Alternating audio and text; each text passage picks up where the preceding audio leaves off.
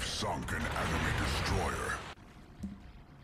Hey team, it's Ripper here. Hope you guys are doing fantastic today. Got another fun video with the Druid in Brawls on the map Estuary, and it's really interesting, and we'll talk about some of the gameplay and the tactics and techniques. But before we begin, like, subscribe, bell button below. Appreciate all the subscribers and supporters of the channel. We just did a free premium DD giveaway. At the next milestone, we're going to do doubling that, so we'll get to 4,000. At 4,000, we'll do another premium giveaway. This time we'll probably do something else besides a destroyer, and we'll see where it goes from there. But as always, thank you guys.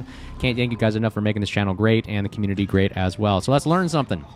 So Druid, and this is the map Estuary. I like this map because it's interesting enough. It has all these islands in the middle, as you can see right here, that gives you so many opportunities to do many different things. You can rush, you can hide, you can sneak around. Especially if there are no CVs in the game, you can maybe get away with it.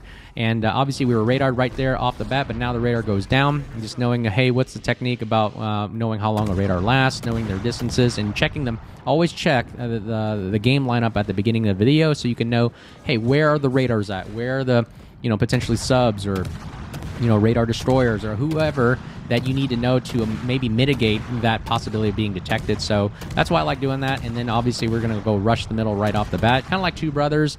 If you don't know what that map is, I mean, it really opens up opportunities. Just rush up the middle and just go and split the enemy team in half. Kind of like what we're doing here. I've got enough support, surprisingly enough. Some people are actually pushing with me, so I like that and enjoy that. Brawls has been fun lately.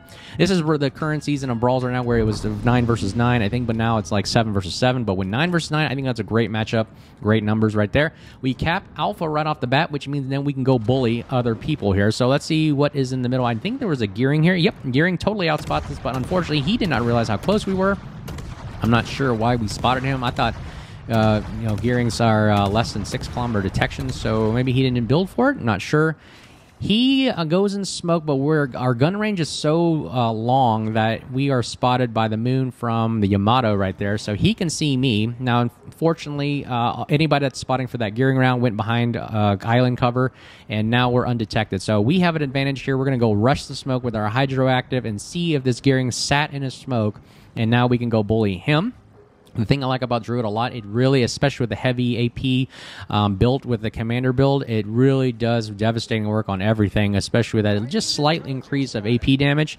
Man, you could really melt a lot of things. You can see our team right now is holding Alpha. We're going to go ahead and split the difference right here and go take Bravo, which is really ballsy. You normally wouldn't do this in competitive, but hey, you know what? This is kind of like a random-ish kind of match where, I'm not really sure about the caliber of players in this game, so you know what? I just take chances, and we're all about having fun here, right? So let's try out different things and see if we can get away with it. We're currently being radar right now, which is a bad thing, and we find the Gearing right off the bat. A little bit of health. Now look at what this AP can do. That's why I love the Druid so much. It just punishes broadsides, and that's, again, you have to find those opportunities where people are making mistakes or caught in the open, and you can capitalize on that. And that's why there's a lot of reward in that, and I enjoy that from the Druid. A lot of people don't like it because it doesn't have torpedoes, not good concealment, and it's not really of a good DD role player. But man, this thing is really just a knife fighter. It goes out there and just dishes out damage. Right now we're currently being hydro by, I believe, something in the middle, Z42 6 kilometer hydro, so we got to be very cautious about this coming around the island. We want to make sure that we're not just caught in without being spotted. Now here we go. Ooh, C42 is now spotted within our hydro, and now we're just going full broadside against him. We basically just caught him on a flank, and boom, slash one. There goes that first. Oh, and here is the Gearing. We're gonna go ahead and take out him also, maybe get a double kill, and we get our extra consumable. And I knew I had to take a chance. I knew I would be spotted by the Wisconsin, but you know what? We're going to go ahead and turn and nose into him, and this is the power of what the Druid can do. At distance, nosed in is very, very difficult to hit, and very, I would say, annoying to deal with. Honestly, I played against a Druid. It's not fun. And right how we pop a quick smoke, just like the Daring class destroyers have, where you have quick reload, quick cooling down smokes, and they just last enough just to get enough chip damage in and then disengage or run away. But right now, we're taking the fight to the enemy, and this is the Wisconsin. Wisconsin, there was a video that just got released. It was a great review. I'll do a talk about that video because I really encourage people to go watch that video about what Euron, I believe his name is, on the YouTube channel. He does a great job, and I think it's one of the best reviews and talks about how to play the Wisconsin. Unfortunately, he's getting murdered right now by the Druid, and there's really nothing he can do about it.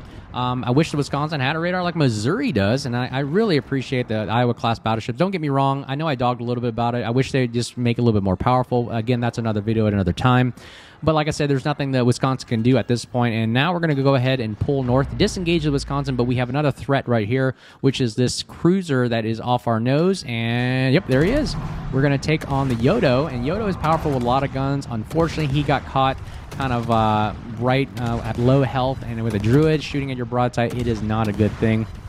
Druid's rate of fire is just something to devastate with. Shooting AP at a nose and Druid doesn't help out a lot. You might as well switch to HE at this point, but it's a little too late for that because now we're just going to go ahead and punish broadsides. And do we get that even though he's in the smoke? Yep. Oh, we ducked behind the cover. Druid's got that fast acceleration of the daring just like that, and then that's what helps it out a lot. And do we get a nice kill at the end here? Boom, there goes Splash 2, taking him out 85,000 damage, ladies and gentlemen.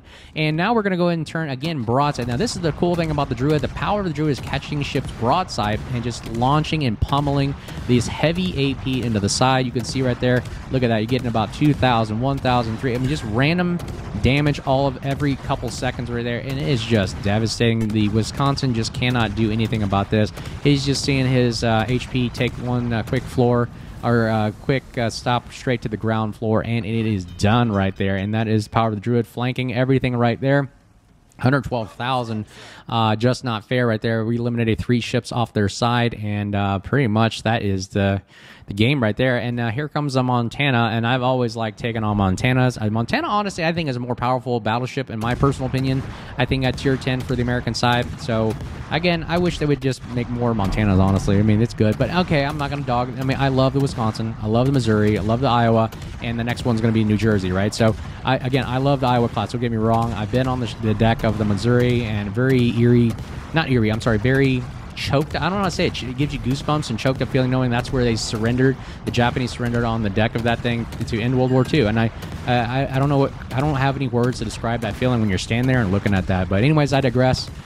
Taking on the Montana. Now, I'm just trolling here at this point because why not? The game's pretty much over, and I'm here to have fun. So let's see how much damage we can put into this Montana before we die.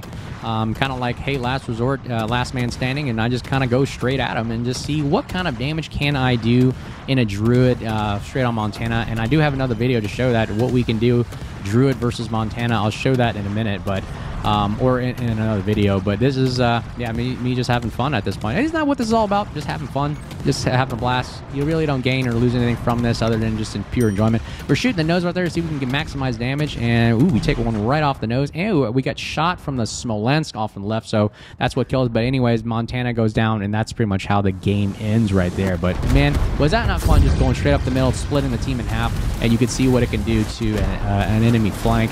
But as always, I hope you enjoyed the video. I hope you took something out of it. As always, thank you guys for all the support. Can't thank you guys enough. We're on our way to the next 4,000 right there subs, and we'll do another premium giveaway as always. And hey, #1 in the team right there in the Druid. Dishing out as much damage as we could, and the build will be at the end of the video. You can tell I like the Druid a lot. Very interesting, but I'll do a couple more videos about other ships as well. As always, you guys take care, be safe, and you see me out there, say hi, and make sure you take a look at our channel and appreciate all the support. Let's make this community better. Take care. Cheers.